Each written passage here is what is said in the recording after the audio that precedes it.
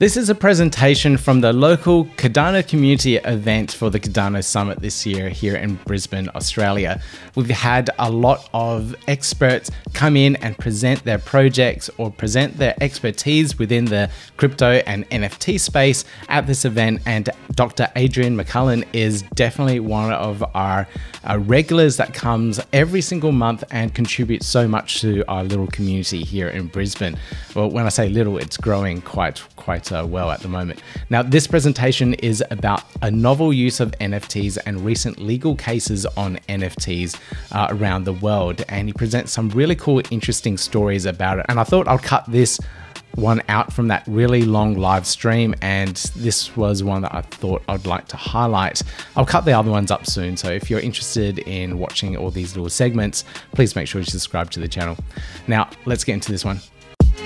Yeah, gotta do it like that. You've been listening to the Learn Cardano podcast. Gotta get it hype. Crypto is what we like, but this is not investment or financial advice. Gotta do your research, cause it's risky. We know it is. This show is educational and it's informative. Crypto's the future, really, it ain't no debate. Okay, I'm gonna start straight away.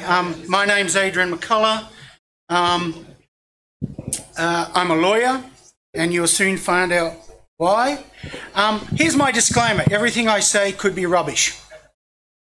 Okay? I take no responsibility for errors that may exist in this paper, and certainly take no responsibility if you want to go do something based on this paper. Go get proper legal advice. Okay, what I'm going to talk about is give an NFT overview from a legal perspective, some legal aspects of NFTs, some use of NFTs which is becoming, I'll say popular, but there's been a couple of really interesting cases dealing with ransomware attacks and the issue of substituted service. There's a court order in the United States. The law firm, this is the very first law firm that used an NFT as a substituted service mechanism in a ransomware attack. Holland and Knight out of Florida. I know one of the lead lawyers in that case, and the UK has followed suit with their aspects. Okay, I don't need to teach you guys what an NFT. It's a digital representation of some unique asset. It's the uniqueness that is important. When we talk about fungible, one Bitcoin is the same as every other Bitcoin. One Ether is the same as every other Ether, but that's not the case when it comes to NFTs. They are unique. I hope everyone here knows what a Drysdale painting is. And if you swap it for a McCutcheon, you're actually getting a totally different asset. Okay? They're not interchangeable per se. Think of a birth certificate. It's unique. Okay? At law, each piece of art, and there's a High Court case where Justice Menzies spoke about this, dealing with a piece of art. You can't substitute one piece of art for another piece of art. That's why NFTs have become very popular in the digital art framework. Very popular. Ticketing is another area which is becoming very popular with NFTs, especially if you have allocated seating. Each seat is unique to the next seat.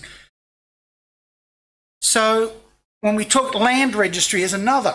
Now the beauty of having uniqueness is that at law, if you have a piece of asset that is unique, you can actually get the equitable remedy of specific performance. So if I was going to buy a piece of art from Peter, digital art even, and I didn't pay on time, he could get an injunction on, it's called a mandatory injunction, of getting specific performance in respect to that piece of art. Whereas if it's a non-unique, then at most he'll get damages. So he doesn't actually get the property, he'll get damages as a replacement for it. But when it comes to uniqueness, you get this special aspect of specific performance. Now, from a technical perspective, NFT comprises a smart contract. You notice I say intimately connected. The reason I use that word intimately connected is that there are blockchains out there where you don't have to embed the code inside a block. In Ethereum, you do. It sits inside a block, so therefore it becomes immutable. That code becomes immutable, and that creates a whole heap of issues if you have variations in contracts. How do you vary a smart contract that's written in Solidity on a Ethereum blockchain? It becomes very hard. Now, this code can emulate specific performance. So the code itself can do exactly what the court order is going to do if it is an NFT of uniqueness. So it can actually force the action of the transfer and all of the payment mechanisms automatically. So you don't have to go to court. So it becomes a very easy process and a much cheaper process because you can circumvent the court process. Now, when I say circumvent the court process, there's actually a public policy aspect that you cannot oust the court's jurisdiction. But if you write your smart contract code correctly, and it becomes, when we talk about smart contract code, there's basically 3 ways you can do it. You can have an illegal smart contract. Tornado Cash is now regarded as illegal smart contract. Tumblers, if you look at the United States. Interesting, I'll talk about that, I'm jumping ahead. You have legal smart contract code. That is smart contract code that complies with all aspects of the law. Then you have smart legal contract code. Smart legal contract code is where you have a contract that's written in deterministic language that can be converted into deterministic code on a blockchain. Right? And I'm not going to go into the technical aspects of that. It's outside what we're really talking about. So specific performance is a discretionary equitable remedy. But there are cases all the way up to the High Court in Australia that has said that if the parties agree that specific performance will be part of the remedies, then that consent alone will make, even if it's not a unique asset, if that is so important to the parties, then they will grant a specific performance injunction in there. So it's arguable that NFT code that includes specific performance code would meet that requirement. So when we talk about buying an NFT, it doesn't mean that we actually acquire the copyright or the intellectual property to that product. Think about buying a book, okay? Person possesses the physical item of the book, and that becomes what's called a rivalrous asset. A rivalrous asset basically means, here's a chair, I have possession of it, means no one else can have possession of it while I've got possession of it. It's rivalrous to itself. Intellectual property, or in what we call in law incorporeal, no body, intangible assets are generally non-rivalrous assets. These are economic terms. Now, when we talk about owning something, we then have to go to Professor Tony Honore from Oxford University identified what the 11 indicia of ownership actually means, and it's been accepted in Australia. There's a case called Yana, which is a High Court case where Justice Mason makes reference to Tony Honore's 11 indicia. At law, we call these the bundle of rights things. So we have a right to control the book. So I could have the right to control the NFT. The right to destroy, but there are subject limitations on that. I own a house. I can't burn down that house, okay? But I can get an application to the council to actually destroy a house if I'm going to build another house in replacement. So there are ways of getting over these things, but there's a set of rules that still apply. A right to transfer or sell the book. That's what an NFT will allow you to do. You can sell or transfer that asset. So the same legal position arises for NFTs. Unless the owner of the copyright, and you have to be, we were talking about earlier about algorithmic generation of an NFT, there'd be no copyright in that resulting piece of art.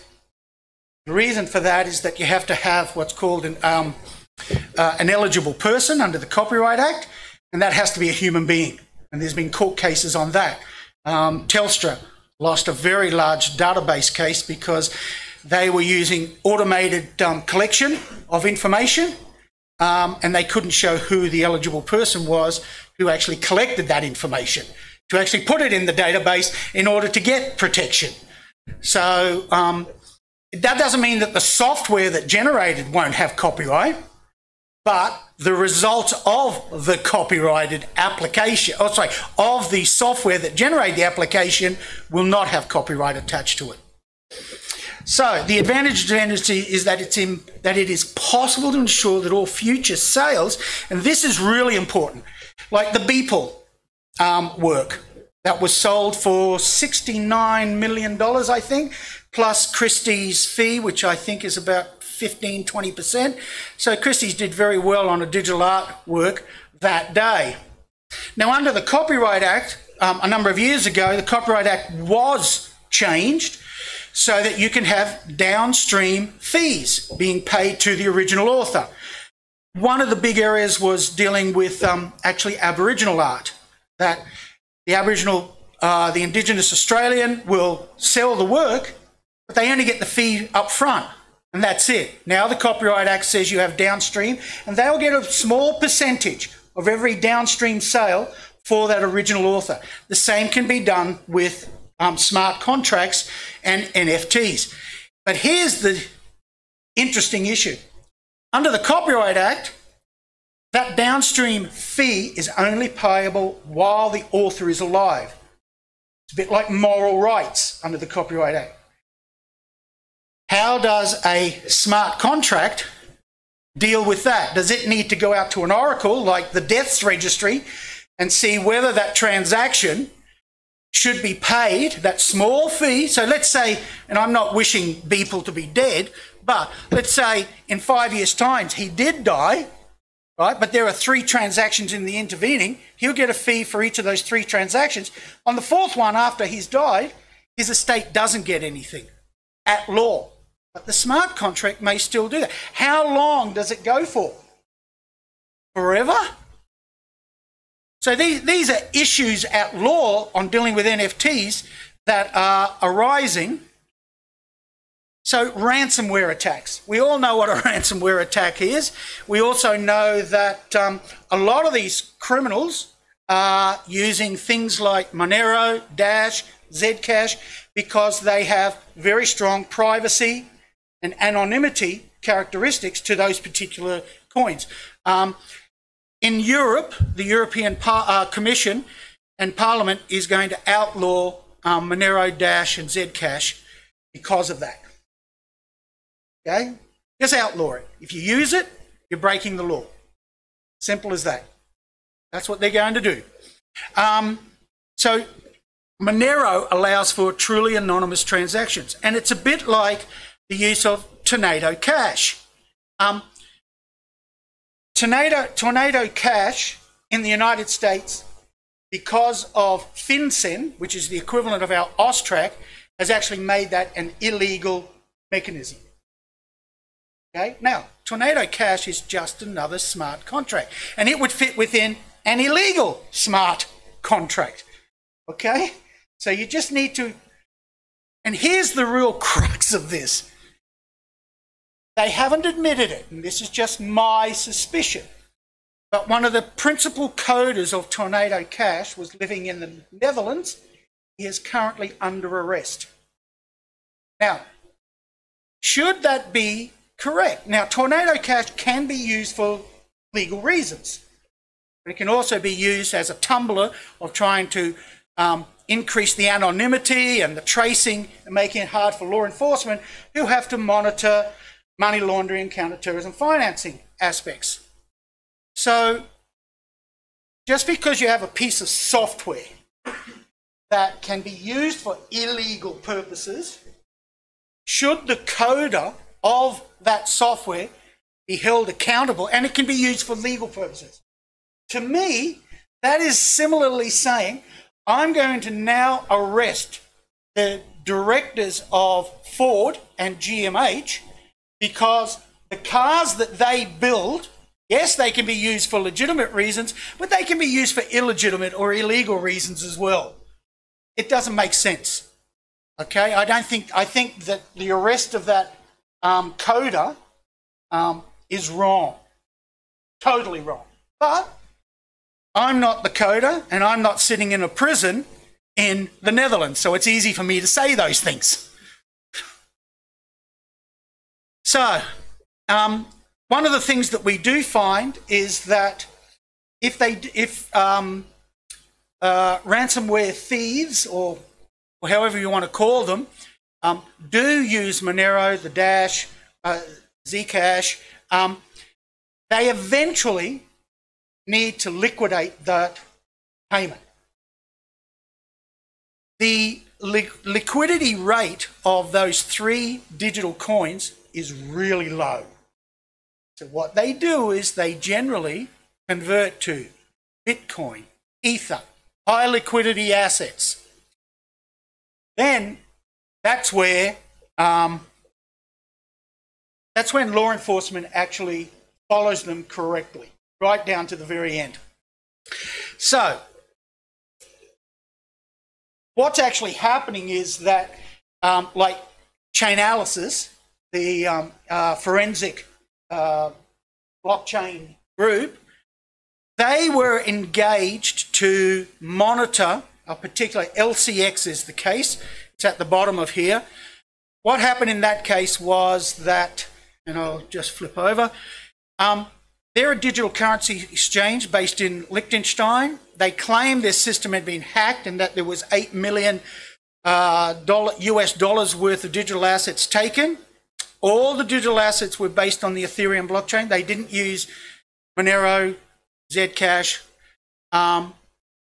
There were I don't know how they knew this, but they actually calculated there were 25 people involved in the ransomware attack. Okay? The investigation by LCX had shown that the stolen assets were converted into USDC.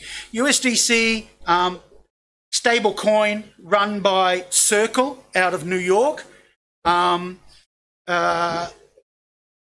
Jeremy Allaire. Interesting, Jeremy Allaire was one of the founders of Cold Fusion. The Allaire brothers wrote Cold Fusion back in the early 80s. It might have been late 80s. It's a stable coin by Circle, and it's... Now, USDC is a digital token that's fully backed by the equivalent amount of US dollars. USDT is not. There's a lot of issues. I know that the SEC, for instance, is making a number of inroads or investigations into USDT as we speak. But USDC does have a fully backed assets. USDC is a major stable coin that's traded on a number. I think it's the second largest. It's behind USDT in value. It's probably got about $57 billion in assets that have been issued. So the holders of USDC can only redeem their USDC into fiat if they hold a Circle account. That's an important point. So we're trying to trace the people that hold this particular piece of digital asset. So the law firm that did this is Holland & Knight out of Florida. I know one of the partners there. Now, pursuant to Clause 13 of the Terms and Conditions, Circle reserves the right to block certain USDC addresses, and if such addresses are Circle custodial addresses, they can freeze accounts, but they only freeze it if they have a court order. So even though they knew, well, Circle knew who these people were because they had to do the KYC and a whole heap of other things, they weren't willing to give it to LCX or Holland & Knight at that point in time. So Holland & Knight came up with a very, very unique approach, knowing that they didn't know who these people were. When you bring your action, in the United States they call it John Doe, right, you can bring a John Doe action. In the United Kingdom, it's called persons unknown, right? But it's the same type of mechanism, and in Australia, it's usually called persons unknown as well. So this is what they did. They went to court and they established to the court's satisfaction that even though they didn't know who the people were, they could still serve them. And the way they served them is they did an airdrop of the court documents on the address where the USDC was sitting. So you go to this judge, right? And I feel sorry for judges because the poor schmucks have no idea about A, what a crypto is, right? And B, and so you're up there and you're explaining that, well, Your Honour, they have this intangible piece of property that's worth about $8 million. Yes. And we don't know who they are. Yes. But we know how to serve them. How do you know how to serve them if you don't know who they are? If you know who they are, just send out a private investigator and go get them. Well, it's a little bit more complicated than that, Your Honour. They have a set of private keys and public key addresses that sit on a blockchain, and we could grab your order if you're willing to give it to us as a substituted service mechanism, and we'll convert that into an NFT, and we will do an airdrop. What's an airdrop? Oh, well, an airdrop, right? You got all of these issues. So, you know, you explain it. The ladies that were talking about get rid of the jargon, that's what they did.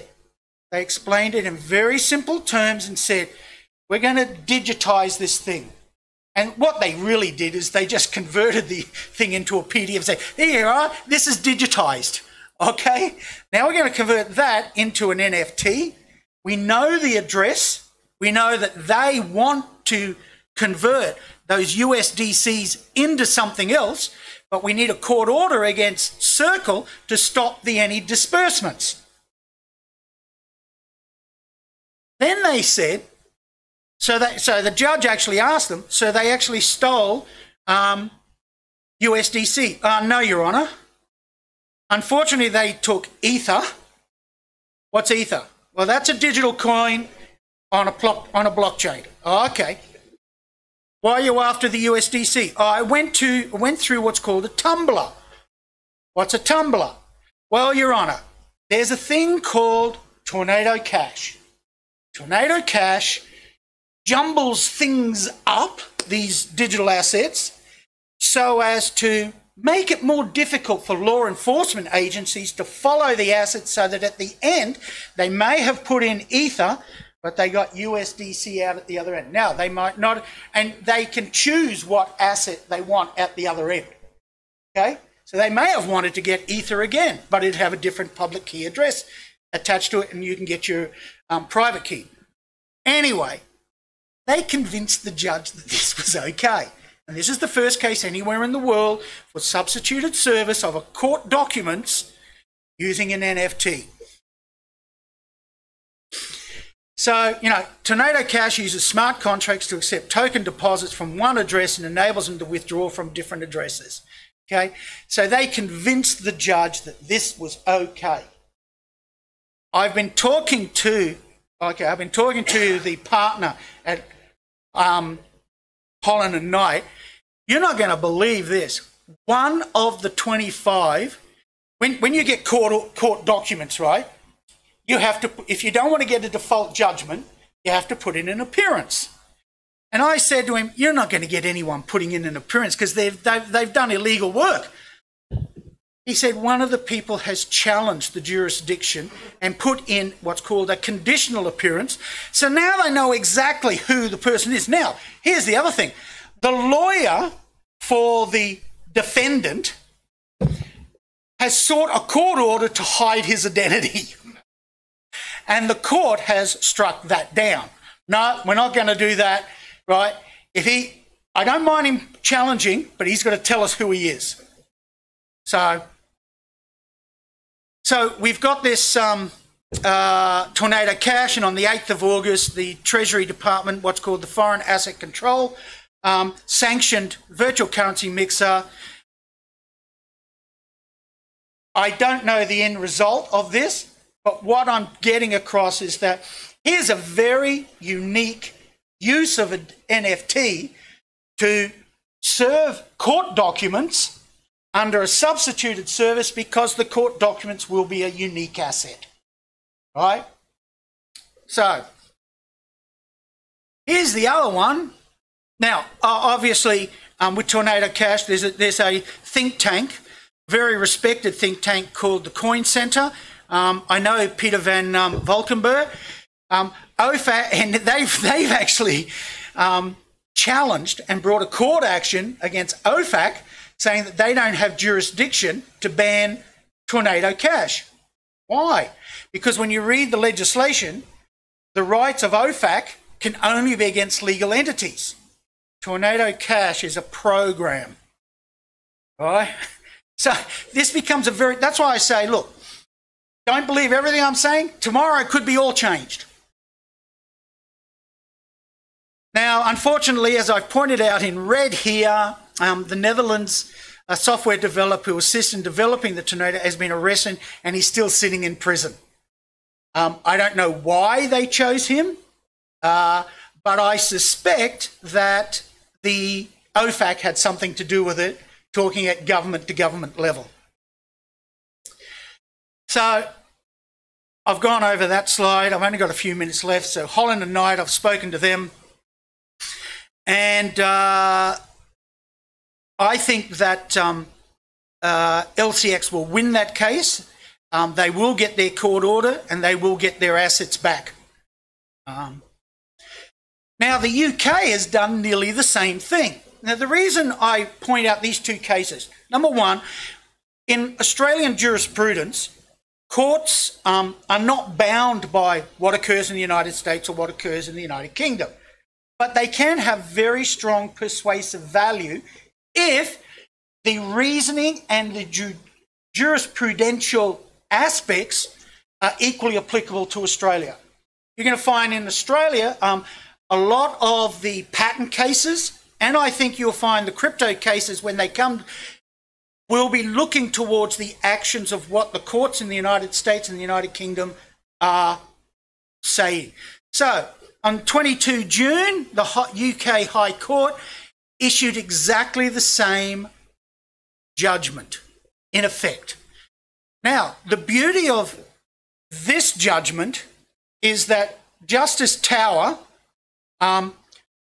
gave an extensive analysis of what's called lex situs. Lex situs says, what is the law of the jurisdiction that can cover this, like a governing law, but this is lex meaning, you know, lex situs is very easy to understand the Latin of that, okay?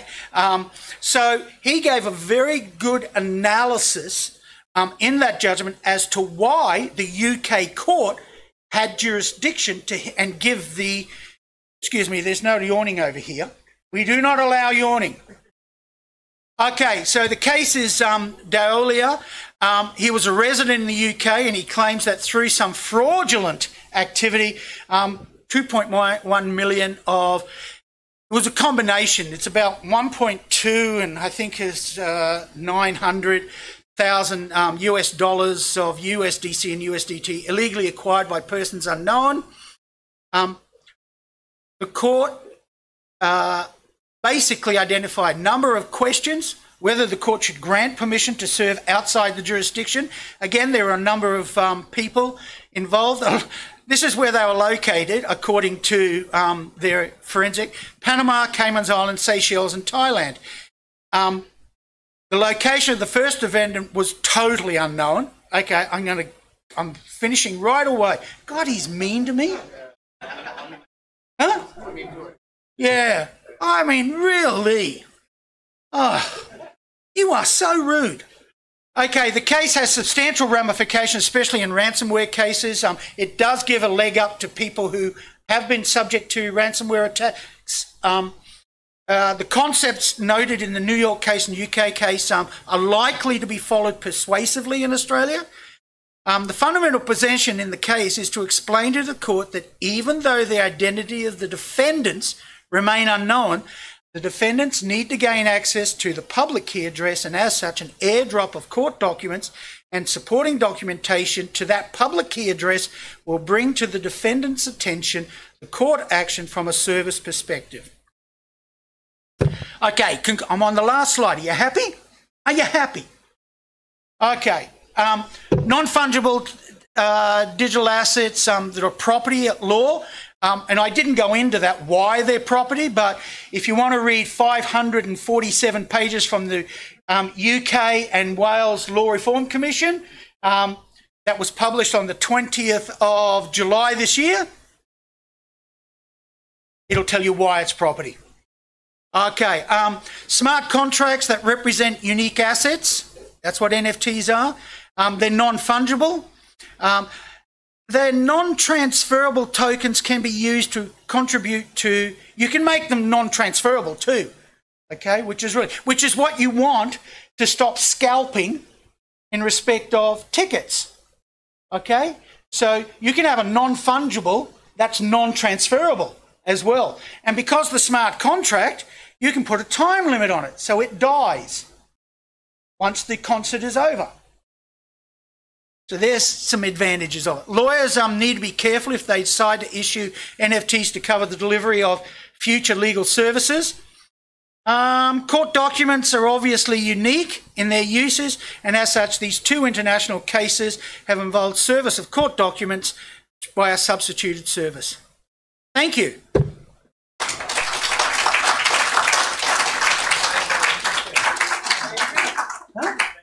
Now, if you guys want to follow Adrian and to understand what else he talks about in the legal space, links are down below for you for his LinkedIn profile. So you can follow him and see exactly what he's talking about, or the legal cases that he's working on, or the legal sphere that he's working on in general.